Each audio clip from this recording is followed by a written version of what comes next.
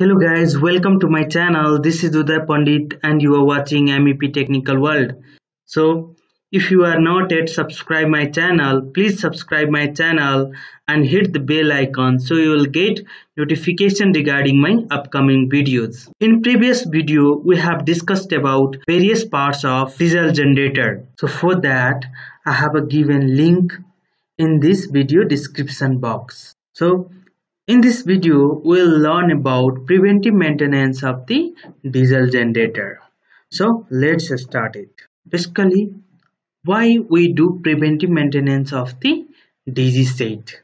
If we do not do preventive maintenance as per our schedule, then it might be DG operation failure or breakdown, or some major parts of DG will be damaged. So due to that, we might face the DG accidental problem. So that's why we have to do preventive maintenance as per our schedule. So what are the basic advantages of the preventive maintenance of the diesel generator? So these are reduction in unexpected DG operation failure or breakdown and increases the efficiency of DG. Finally, if the efficiency of DG is increased, then automatically operating and maintenance cost of the DG is reduced. And finally, to continue the safety of the DG set. Now come to next. So what are the types of preventive maintenance? So there are four types of preventive maintenance check. These are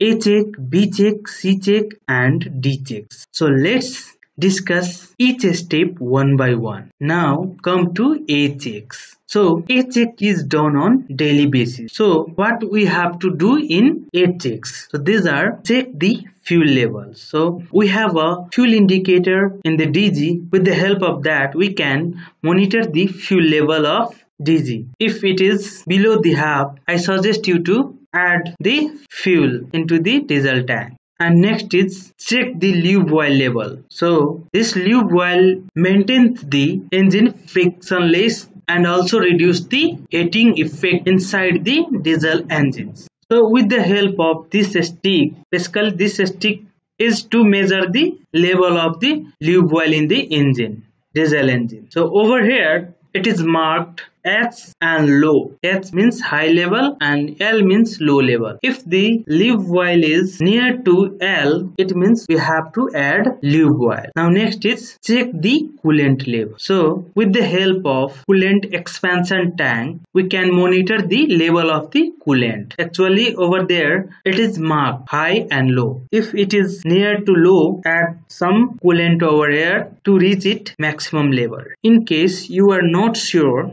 at that time, we can check the level of the coolant from the radiator cap. So during the checking the coolant level, make sure DG should be off. So at that time, open the cap of the coolant radiator cap and with the help of a stick, we can measure the coolant level. If it is sufficient, then no need to add the coolant. If it is low, over there we have to add the coolant at the high level or at maximum level. Make sure a stock of the fuel, lube oil and coolant at any time near the DG. So in case emergency, in case level of this parameter will reduce, at that time we can add it to the maximum level.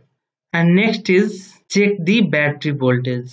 With the help of multimeter or with the help of DG control panel, we can monitor the battery voltage. It should be always 24 volt and check the V belt condition. It should not be loose and worn out. If it is loose, then tight it. If it is worn, then replace it. And check the cleanliness of the DG set. So make sure DG set should be clean from internal or external side and check the leakage from anywhere properly and check the all filters including fuel filter, bypass filter, lube oil filter, air filter. So this parameter should be checked in A check.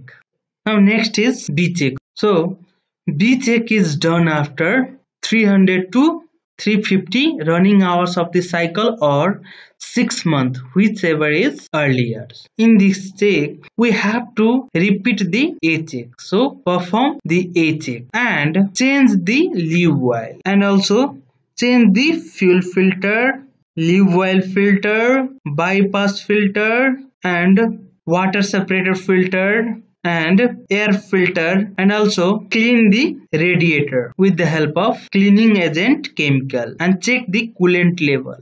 If it is low, then add some coolant to reach at maximum level. So this step we have to follow in B checks. Now come to next check, which is C check. So C check is done after 800 to 5000 running hours of cycle or 3 years, whichever is earlier. So in these checks, we have to perform or repeat A check and B checks. And additional, check all the electrical terminals of the alternator and cable connection thimbles or locks. And also check the pollution level of the DG generator exhaust system. Because in the exhaust gases, we have many hazardous gases including nitrogen, carbon dioxide, etc. So make sure emission of these gases should be within the limit as per Pollution Control Board. Now next is D checks. So D check is done in 3000 to 5000 running hours of the cycle. So in this check we have to repeat the A check, B check and C check. So perform A check, B check and C check. And in this check complete DG should be dismantled and servicing of injector pin will be done and servicing of the cylinder head will be done and servicing of the fuel pump will be done. If DG runs hour is greater than 9000 hours, then we need to be done following work. So replace the nozzles of fuel injector pin and replace the piston bearing and change the canopy filter if required, and piston cylinder also need to be changed. So basically in D checks we have completely dismantled the DG set and we have completely reassembled it. So in this video we have discussed about preventive maintenance of the DG. So these are A check, B check, C check and D checks. So hope you understand it. So thank you for watching this video. Hope you like this video. Please like, share, comments and subscribe and also hit the bell icon so you will get notification regarding my upcoming videos related to electrical, plumbing, HVAC as well as AutoCAD drafting. So thank you very much. See you again in next video.